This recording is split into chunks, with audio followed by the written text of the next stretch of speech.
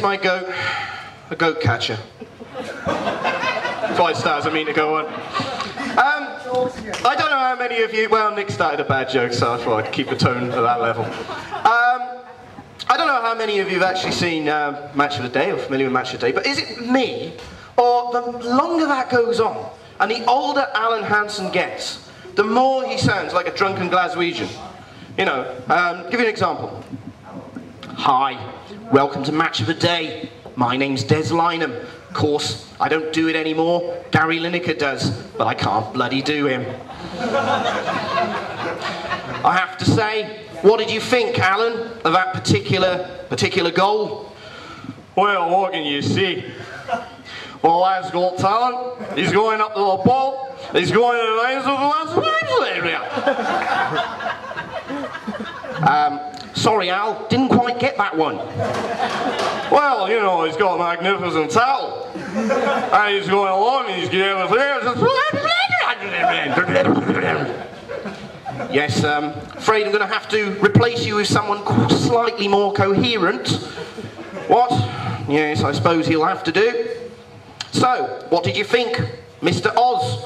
Oh, bloody hell, man, I don't know what I'm doing here. Oh, shut up. Okay, going to do another comedian for you now. I don't know how many of you actually watch a programme, big fan of, called Mock the Week. Yeah. But if you do, you'll know who this is, won't you? Hello, ladies and gentlemen. My name is Andy Parsons.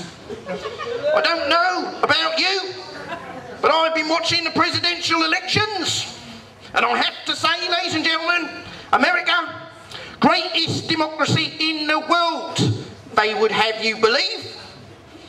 Now, I don't know about you, but here's a democracy where we've got a current president who's a son of a former president, and we may well have a future president who's a wife of a former president.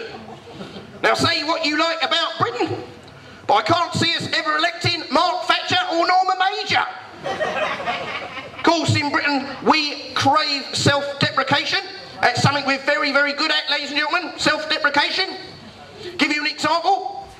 Only in Britain could you release a book called Crap Towns, and not only is it a bestseller, but 6 months later, they have to release a book called Crap Towns 2, because people wrote in to complain that their town wasn't in the first one. One thing I have no time for, ladies and gentlemen, is something called acupuncture. That's alternative medicine I am not very happy with. Here is, for those who don't know, here is a practice of putting needles into someone to make them feel better, as opposed to voodoo, which is a practice of putting needles into an effigy of someone to make them feel a lot worse. Now, I don't know about you, ladies and gentlemen, but I've often wondered if you've got identical twins and one of them's having acupuncture, the other one might be having quite a bad day. Reality TV, oh, no particular time for that either. That really gets on my wick. Reality television, hate it, ladies and gentlemen. The only reality TV I would like to see is one I thought of, right, I think this would be great. You'll call it Find Osama, okay, in which 12 minor celebrities are dropped into the Afghan desert and they have to find Osama. Now, the way I see it, they either find Osama or we lose 12 minor celebrities. Either way, it's an up.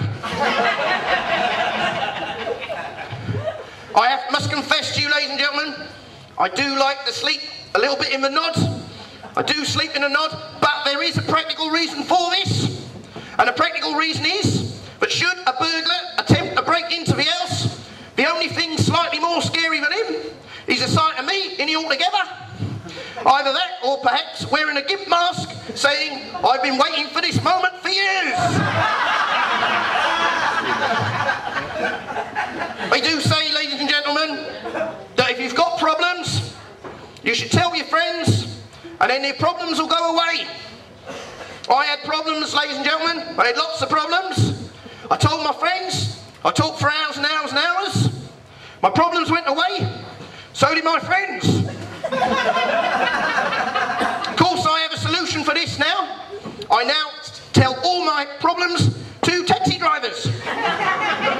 There are two good things about this one, it stops taxi drivers telling you their problems. And number two, you find you get to your destination that bit quicker.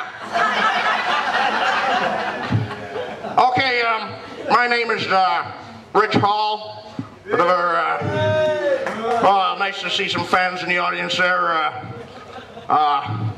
He's a bit vague, don't know if you know, like that.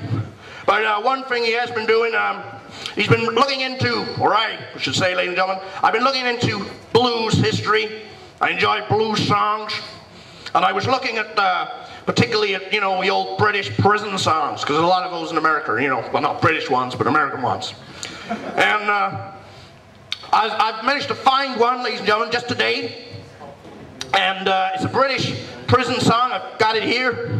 I'm going to share it with you, ladies and gentlemen. It's called Death Row Blues. Okay, so here we go. Chris, if you don't mind, shades, please. Where are they gone? Oh, they disappeared. I have to use these. Ah, there. Music maestro.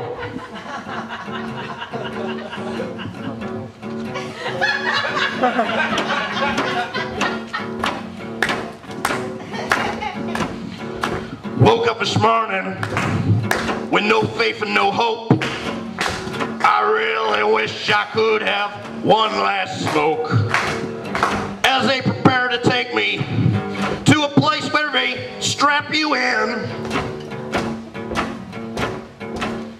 But as we head down the runway and...